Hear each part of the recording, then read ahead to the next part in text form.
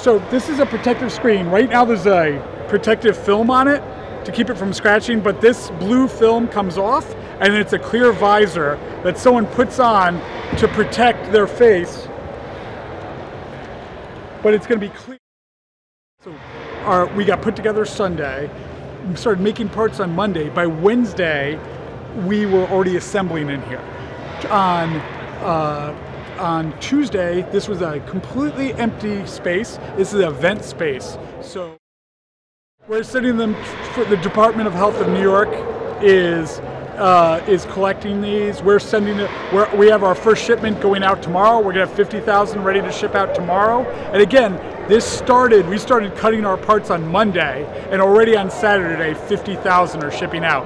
We completely retooled our production line to do this.